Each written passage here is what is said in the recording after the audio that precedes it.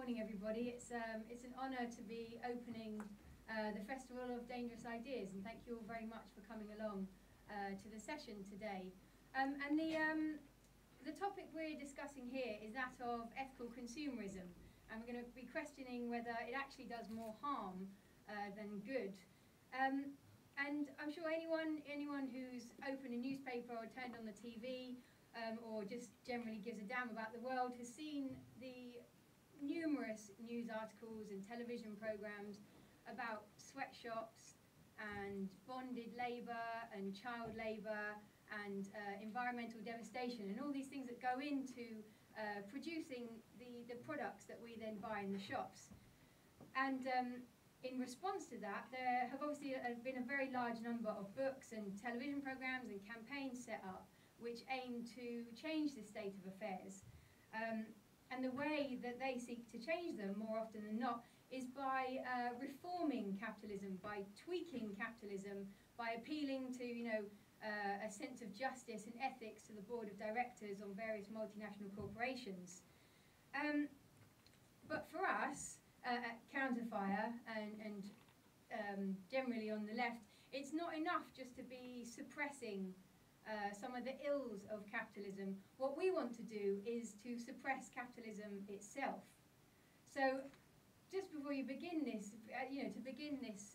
my presentation, I'd like to say that I have no illusions in capitalism. I don't believe for a second that capitalism can be reformed.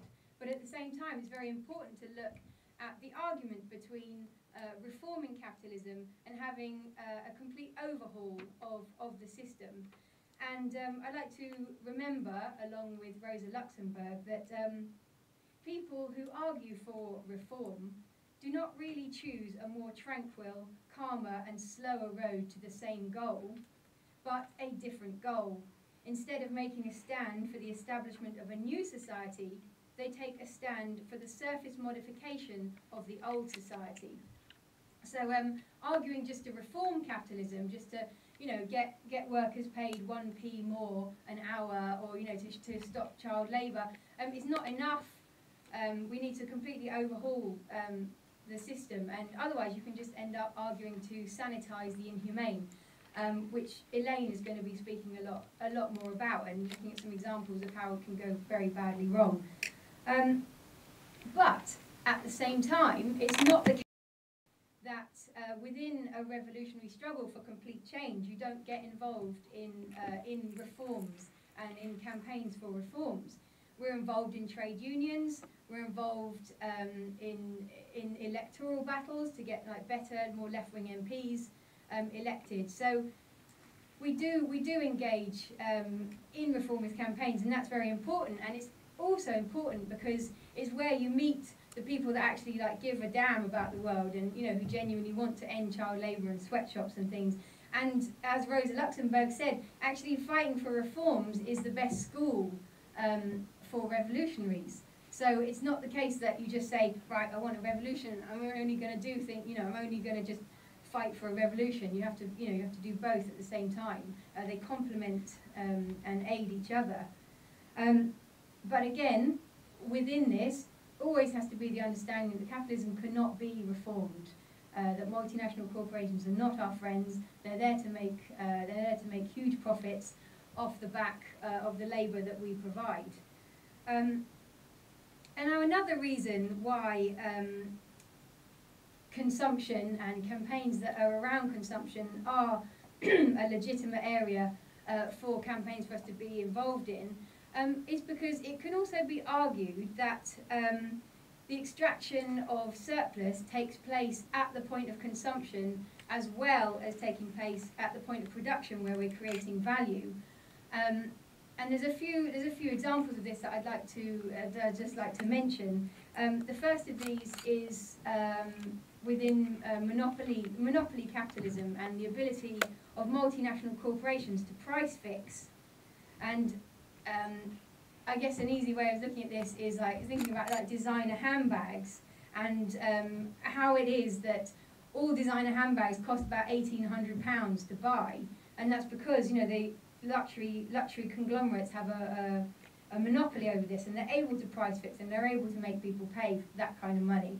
But it also takes place on a more like everyday level. Like these tights I'm wearing cost £11, and that's just from H&M, and that's an insane amount of money for like a pair of tights. But you know, even on a lower level, H&M, Primark, all the lower level, these conglomerates also have a monopoly, and they can also charge whatever the hell they want for like basic everyday items.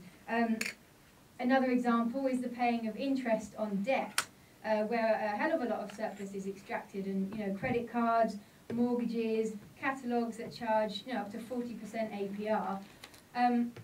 Another example, which will be very familiar to people, is all these self-service machines that have suddenly appeared in Tesco's and Sainsbury's, and even at my local library. So now my leisure time is not my leisure time. I'm now working when I'm supposed to, when I'm supposed to be shopping or going to get a book out of the library, because I've suddenly, been turned into a cashier for the day.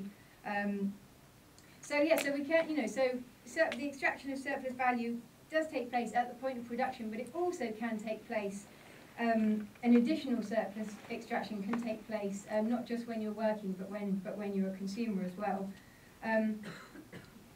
So if we accept that we should be engaging in this kind of campaign, if we should be engaging in ethical consumer campaigns or political consumer campaigns, then there comes the question: what kind of campaign should we be involved in?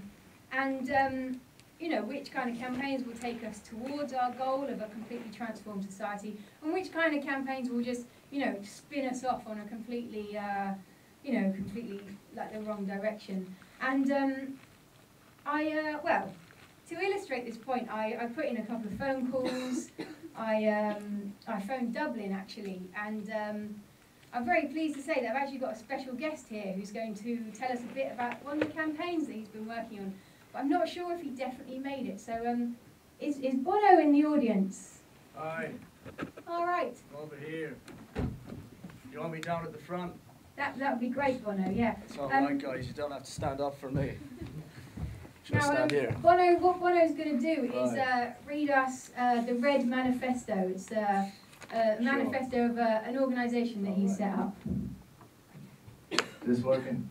Cool. All right, guys, don't worry. I'm not going to ask you for any money or anything like that, so it's a little joke I do. All things being equal, they are not. As first world consumers, we have tremendous power. What we collectively choose to buy or not to buy can change the course of life and history on this planet. Red is that simple an idea and that powerful. Now, you have a choice. There are red credit cards, red phones, red shoes, red fashion brands. And no, this does not mean that they are all red in colour, although some are. If you buy a red product or sign up for a red service at no cost to you, a red company will give some of its profits to buy and distribute antiretroviral medicine to our brothers and sisters dying of AIDS in Africa. Now, we believe that when consumers are offered this choice and the products that meet their needs, they will choose red.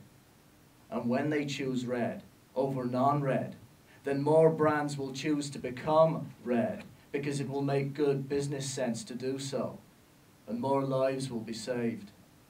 Now, red is not a charity. It is simply a business model.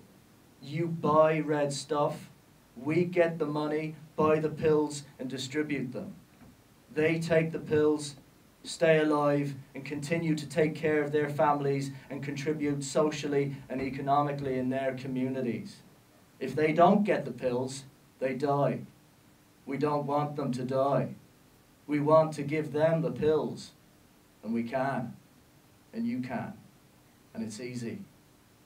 All you have to do is upgrade your choice. Thank you, Bono. Thank you. Thank you. So that, word for word, was the Red Manifesto. The Red Manifesto. That sounds like something Counterfire should be producing, or the Communist Party should be producing, but it's not. It's what Bono has produced in alliance with a series of US politicians and giant multinational corporations, Armani, The Gap, Motorola, Hewlett-Packard, and as you heard from Bono, what you do is you buy a computer, and a fraction of that cost goes to buying antiretroviral drugs, and which are then given, to dying people in Africa. But there's several very important points about the Red Manifesto, and one of those that you'll have noticed is that a lot of that is our language. A lot of that was like our ideas and our language. The Red Manifesto, helping, trying to change the world. And I think that's one of the reasons why a lot of ethical consumer and political consumer campaigns feel so compelling, because it's our ideas that have been recognised as having purchase in the world and have been, completely flipped over and being sold back to us to make huge profits for multinational corporations. And this is part of a shift that's going on at the moment. And Naomi Klein summed it up very well 10 years ago in No Logo, when she said that every company with a powerful brand is attempting to develop a relationship with consumers that resonates so completely with their sense of self. So what this is our desires being sold back to us in order to make very, very large profits for Giorgio Armani, Motorola, and all the rest of them. So whilst I think it is the case, and particularly over the last year, it definitely is the case that people are more aware of the struggles that are going on at the moment.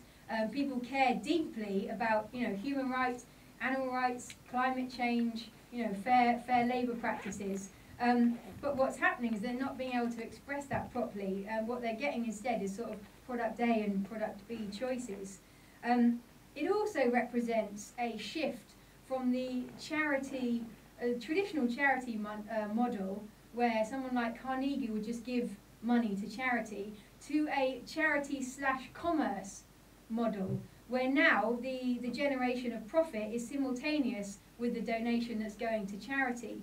And this is very dangerous. I mean, like with the Red campaign, this is essentially multinational corporations benefiting from the fact that people are dying from AIDS in Africa without any sort of systemic analysis about why those people are dying in Africa.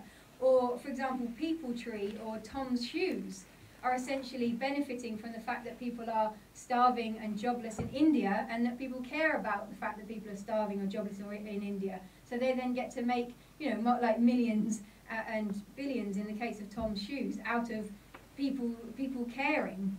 And this strand of philanthrocapitalism was best summed up again by Giorgio Armani, and he said at a Red press conference, he said, "Commerce will no longer have a negative connotation," and that's the aim of most of these campaigns that are led by multinational corporations. It's to disguise the fact this is the same old exploitation, both of producers and of consumers, and just to give it a nice, fluffy, charity, Red Manifesto edge. So that again brings me to a very essential point that Karl Marx made, which was that social reforms are never carried out by the weakness of the strong, but always by the strength of the weak. And what he was saying there is essentially like, don't rely on the rich to, don't expect philanthropy, don't expect change to come from above. It's not going to come from above, it's going to come from below and from everybody, joined together and fighting for that change. And I'm just going to briefly, there's loads of campaigns that have taken that message on board, and there's loads of consumer-based campaigns that have used that idea of fighting for their rights and not expecting anything from above, but taking things from below. There's the Montgomery bus boycott from the civil rights era with Rosa Parks sitting down. People refused to get on the buses until buses were desegregated. There's the Harlem Housewives League, who ran the Don't Buy Where You Can't Work campaign. There were the rent strikes in Glasgow and in King's Cross and in the Bronx. There was the poll tax campaign. There was the boycott of South African goods. There was the United Students Against Sweatshops, who did a intercollegiate boycott of of fruit of the loom in order to get decent wages from workers in Nicaragua, and yeah, working very closely with trade unions in Nicaragua. And in fact, the word boycott, the name boycott, comes from a group of landless peasants in Ireland in the 1800s who went out against Captain Charles Cunningham Boycott, who was the Earl of Erne. And they refused to work with him, they refused to trade with him, and eventually he was driven from Ireland. So the final point I'd like to make, Chair, is that a crucial distinction must be made at all times between class-based boycotts and ethical choice campaigns run by multinational corporations. But it is my opinion that the arena of consumption is contestable, and that it's intimately linked to the question of who owns society's resources.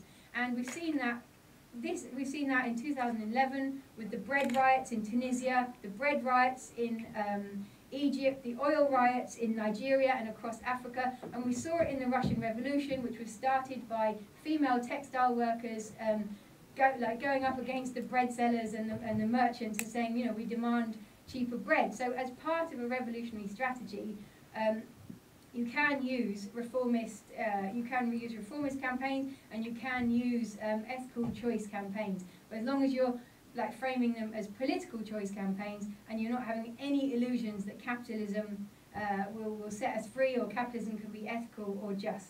Thank you.